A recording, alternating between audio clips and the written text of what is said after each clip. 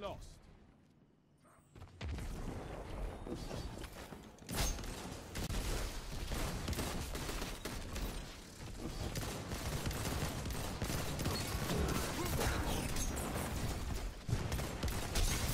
That shut them down.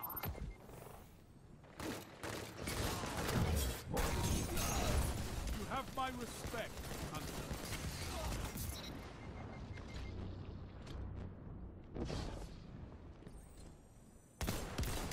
5 minutes.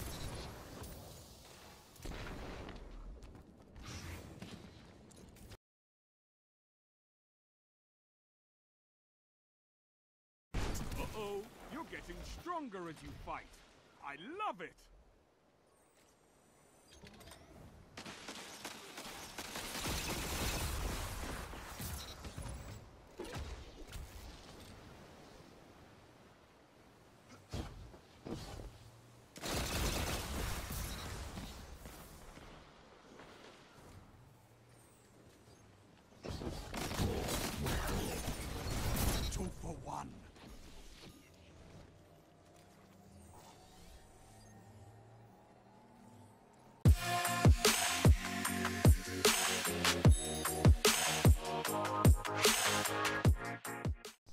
What is going on, ladies and gentlemen? Welcome back to the channel.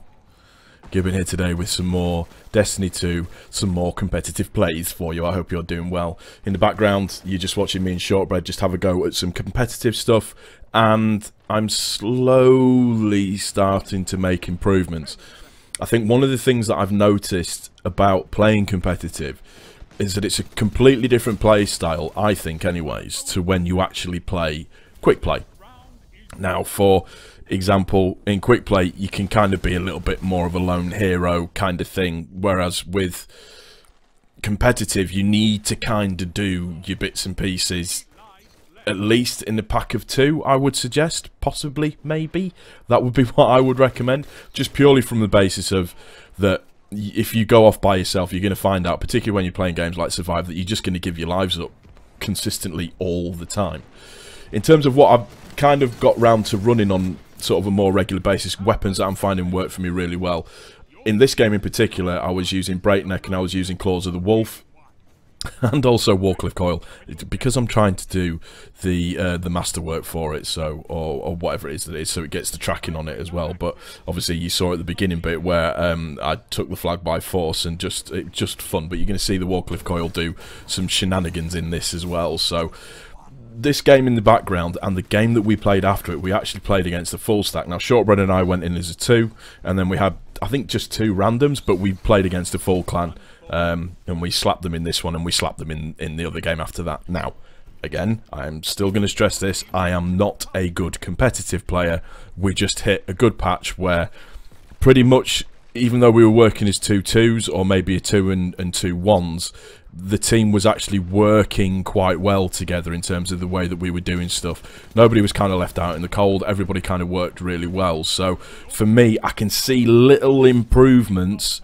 I am not going to talk about the fact that I got Nova walked around a fucking wall then, but there's little improvements that are being made when I'm playing competitive. In terms of communication, your whole line of communication has to be completely different as well, and it does matter about the types of guns that you actually use. Now, obviously, with Breakneck, you've got the Onslaught perk on it. I think it's called Onslaught, and you've also got the kill clip with it, Rampage. Sorry.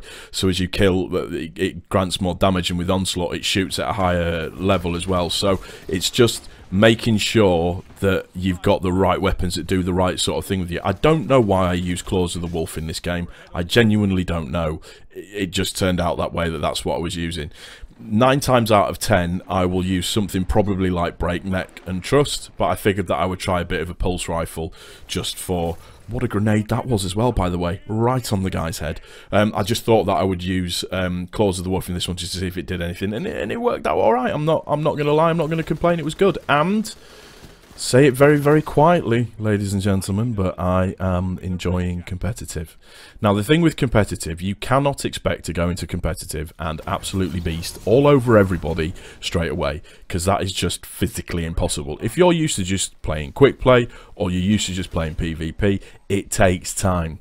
You are going to get your ass handed to you, and there are going to be occasions when you're on that 4 streak, trying to get the 5 win streak, and you come up against a team that is simply just better than you, and you have to take the rough. Yes, we all rage with games. Yes, we all get annoyed when we play games, and we get frustrated that things aren't going the way that they thought they were going to go, and all of that kind of stuff. But the important thing is that you look at what's going on, you take it, stress about it, move on to the next game, because the next game is where the next win's going to come from. It's that simple. You just have to take your time with it, and you just have to put in the effort to get better, practice, and change your playstyle. Now, is competitive absolutely amazing? No, the matchmaking sucks. The way that it puts you into lobbies absolutely sucks. The way that 4 stacks can back out as soon as they see that they're going to come up against another 4 stack or a 3 stack sucks. But it is enjoyable once you get into it, and once you have a little bit of fun with it at the same time as well. That's going to do it for this one, ladies and gentlemen. I do hope you've enjoyed it. Hopefully you can see little improvements that I'm making.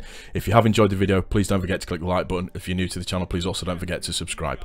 Thank you very much for watching, and I really appreciate you being here, and we're out of here. Peace.